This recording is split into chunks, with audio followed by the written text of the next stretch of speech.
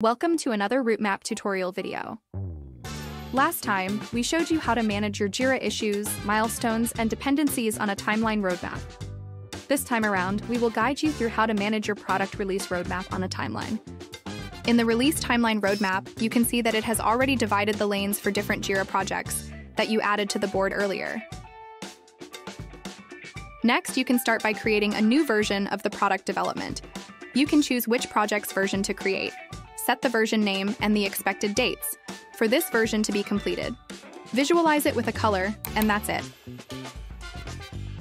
To add Jira issues to this version, you can simply click the version card, select the Issues tab from the modal on the right, and click the Add button. At this step, you can either create a completely new issue in the version, or choose existing issues from your project and add them to the version.